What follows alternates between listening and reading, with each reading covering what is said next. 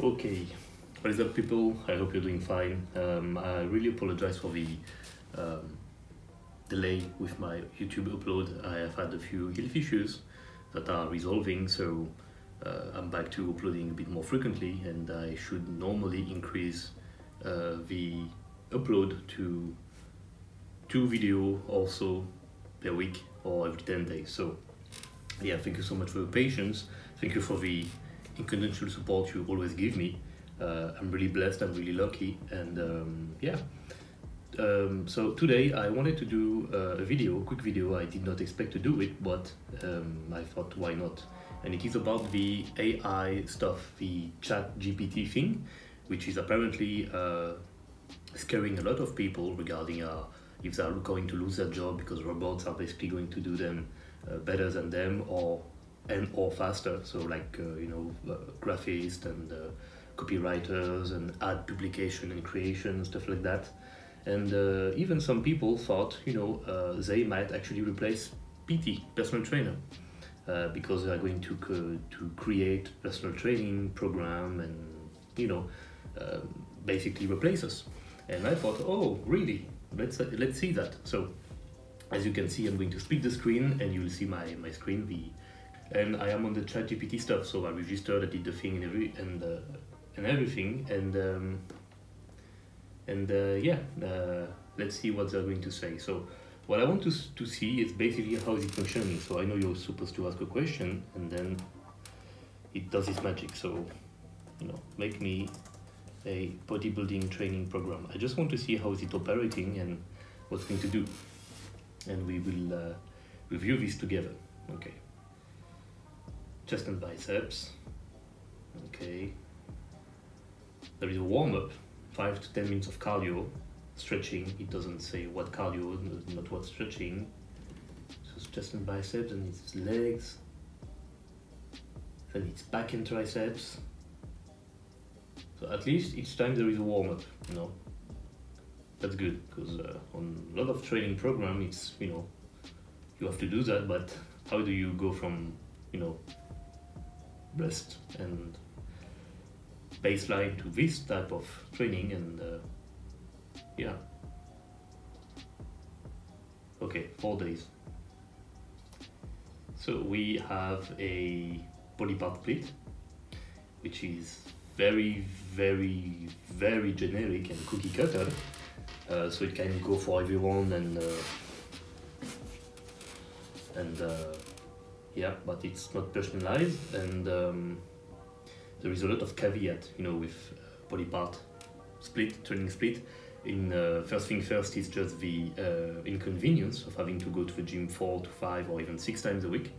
Second is the fact that you will not get adequate amount of intensity and or frequency for a said muscle, because you'll basically bury it under high volume on a day, and then for like a week or so you will not train it again. And furthermore, there is also the joint recovery aspect. Like for example, here you have a day 1 chest and biceps, day 2 legs, day 3 back and triceps, day 4 shoulder and abs. So if you forget about muscle and we think about joint, your shoulder joint, your elbow joint, your wrist joint, and your shoulder complex, in a sense, will be worked 3 times per week, while your hips, your knees and your ankle will be only worked once. For your hips, maybe twice, depending on the ab work selection, but there is a problem, just that there is a problem about the overuse and the possible joint problem you can encounter with that. So let's dive in, okay? A bench press, 3 sets of 8 out of 10. So of course bench press is like the most famous exercise for training chest and even the upper body. So 3 sets of 8 out of 12. This will work for some until it doesn't anymore. Like I think for a beginner it would be fine, but then you will need much more work and different angle especially. Then second exercise, dumbbell fly, so 3 sets of 8 out of 10. At least the order is good. Bench press as first exercise, builder, you can go heavy on it. The risk of injury is not that high when you're doing it right and with not like crazy amount of weight. And then dumbbell flies, which is a stretcher exercise. Like if you go with dumbbell fly first, there is a high risk of injury with that. Whatever, if it's like a like a one-time traumatic injury or like an overuse type of injury. And then having your chest already warmed up and then moving to the stretcher exercise is kind of smart, at least it's supposed to be in that order. And just 2 exercises for chest, okay, and then we move on to the biceps portion, so dumbbell curls, so 3 sets of 8 out of 12, again, very generic, doesn't say if it's standing, seated, or if it's alternating, like you dumbbell curl, okay. And then cable hammer curl, so 3 sets of 8 out of 12. It's not that it's good or bad, but it's just that the optimization for this day is not there. What would have been better is hammer curl first to work the whole elbow flexor complex, the brachial, the biceps, of course, the brachioradial, and also some wrist flexor, like with the gripping. So you would have basically worked the whole arm except for triceps, and then you move on to the more bicep-centric work, because most of the time you lack forearm and brachial development, and you have too much biceps in a sense. So yeah, and you say cable hammer curl, so I guess what it means is like rope hammer curl. Yeah, okay, why not? Yeah, but it seems it's very generic, So day 2, legs. First exercise, squat, 3 sets of 8 out of 12. First thing, just like bench press, it will work until it doesn't. It doesn't say if it's back squat, it just says squat, okay? Doesn't say if it's low bar, high bar, to parallel, full squat, there is no indication. Then deadlift, 3 sets of 8 out of 12. So here you have a big problem. First, deadlift, it doesn't mean anything. Is it stiff-legged deadlift? Is it Romanian deadlift? Is it sumo deadlift? Is it conventional deadlift? Is it from the floor? Is it partial? Is it deficit? There is no indication. And then there is the 3 sets of 8 out of 12. Anyone that is doing deadlift hard enough and heavy enough will tell you, you go with 1 top set, maybe 2, or you do with 3 sets, but it's more like a bodybuilding approach to it, and there is no way you're getting above the 8 to 12 rep range, just because the limiting factor will always be your supportive muscle and structure. So you like your low back, your curl, your grip, but with a grip, of course, you can use straps, but still use a belt for your core. It's still going to give out way before your upper back, your glutes, your hamstring, and etc. So like the rep range here is totally, the rep range and the volume work is not justified. And then there is also the fact that it is after squats. So you're already trashing hard your quads and your glutes, and depending of your form and everything, variation, your low back and your core muscle, and you go to deadlift and you go in a pre-fatigued state, core-wise on the deadlift. And guess what is getting trashed very hard on deadlift? Your core. So what would have been better is to go with deadlift first. At least your whole posterior chain, would have been trashed. Let's just say you're doing RDL or stiff-legged deadlift or block pull or whatever, and then you go on squat, and you either do high bar squat to parallel or front squat, or any kind of variation like hack squat or pendulum squat or Smith machine squat that forces you to be as much as possible on your quads bias. So basically upright torso and as much knee flexion as possible. So less hip flexion and extension. So less posterior chain, so glutes and lower back demand, and just some squashing happening on the spine, but way less shear force, right? So here it's not good. And then hamstring curl, 3 sets of 8 out of 12. Okay, why not at this point, And then calf rise, 3 sets of 8 out of 12. So yet again, there is no more quad work, just squats. So it better be, it better counts, And calf rises, 3 sets of 8 out of 12. For most people, this will not work because you need to do tempo work, basically. If you go with 3 sets of 8 and you go with normal tempo, normal execution, and you measure the time it took you to do a set, you will be around 30 to 40 seconds max. 12 reps, about 1 minute. For calves, which are highly slow twitch dominant, you need to use tempo work and or higher rep range, so 15 to 30, and also tempo work, which means using pose, basically. Pose and controlled eccentric. Not because it is magical, but because the huge problem with calves is the ankle mobility and the fact that the Achilles tendon is basically used as a trampoline, a bouncing support. So you need to do pose at the top, but especially at the bottom, to avoid accumulating elastic energy and having this bouncing back with the Achilles tendon action. Okay, you need to actually pose down in the bottom 2, 3, 4, 5 seconds, even longer, to make sure there is no elastic energy remaining in the Achilles tendon, and then you go up, and it's full calves muscle at that time.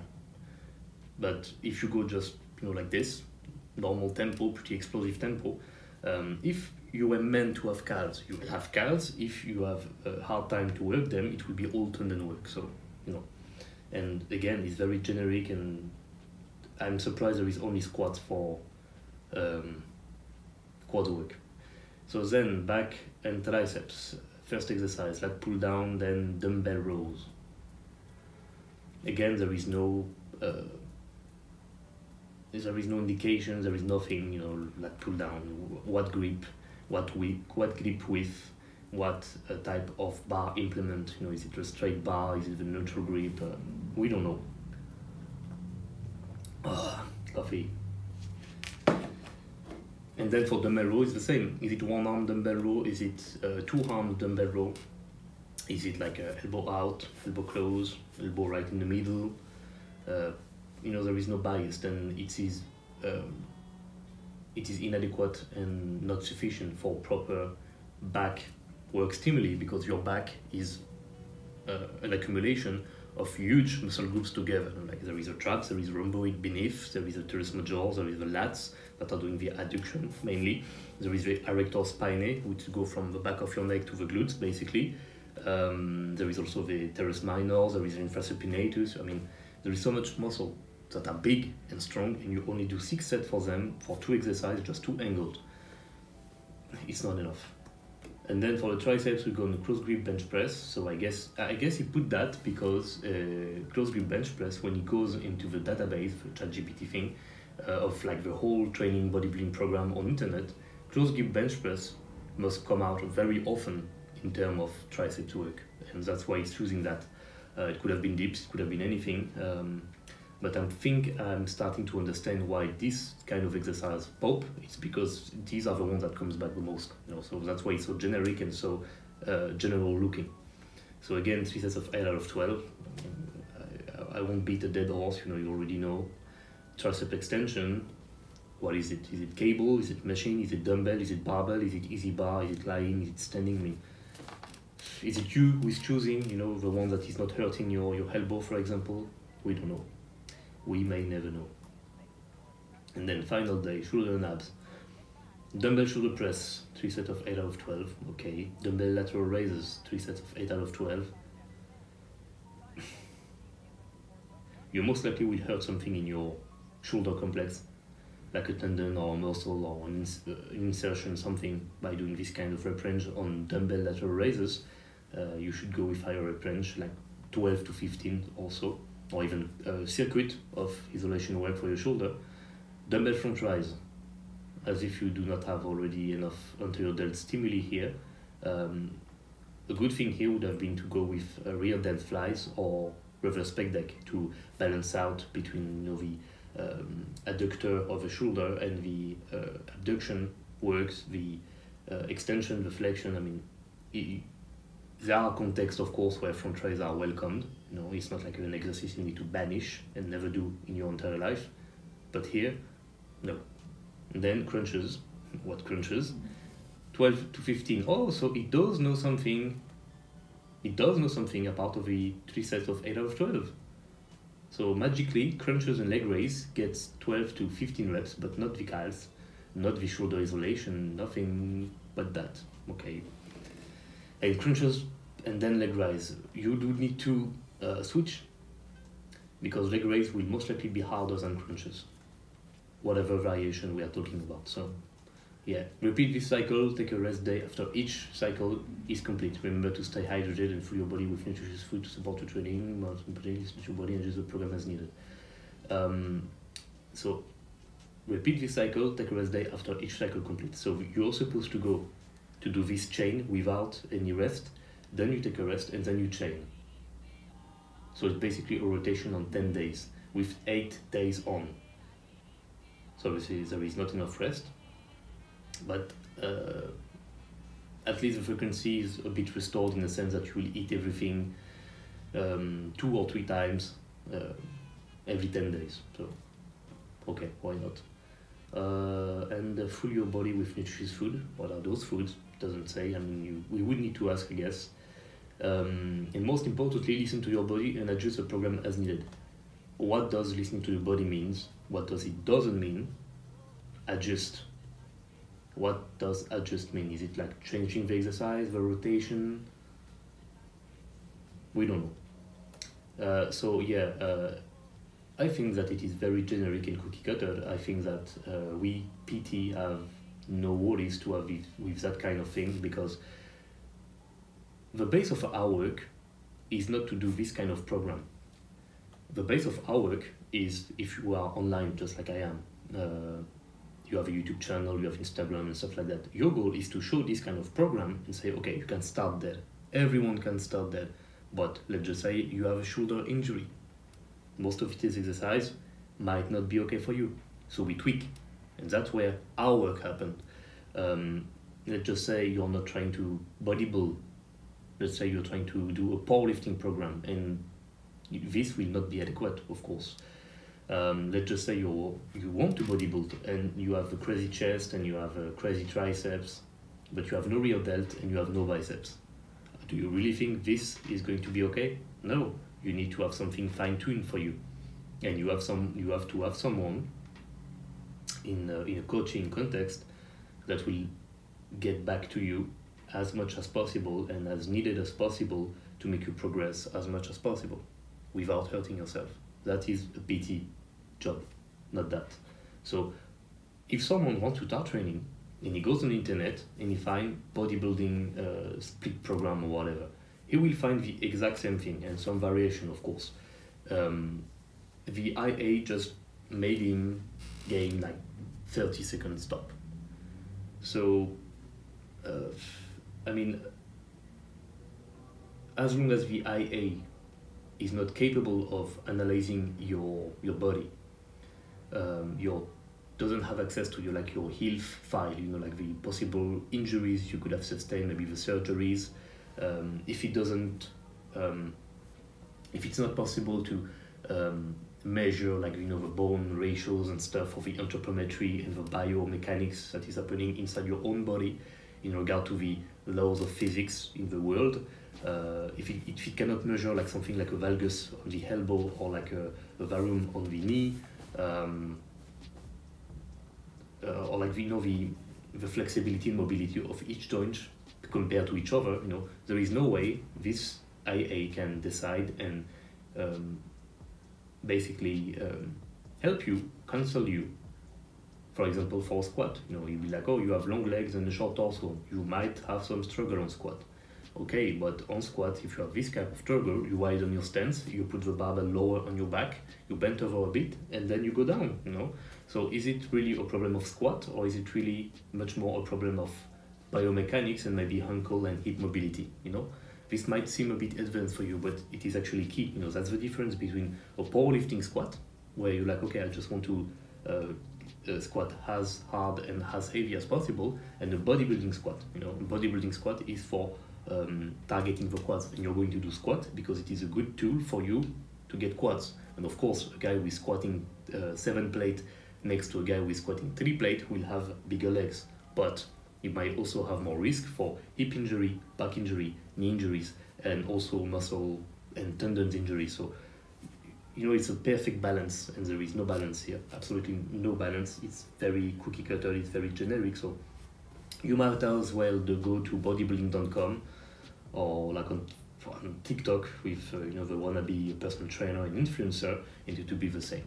So yeah, I do not feel threatened or worried about this at all, because it's not about just the human, it's about the experience and the empirism and the raw knowledge that then you can apply in reality in the context of said person. So this is just a very good tool to get access to a lot of data that you are too lazy or to go search for yourself, or have not much time, to get. So yeah, that is it for me.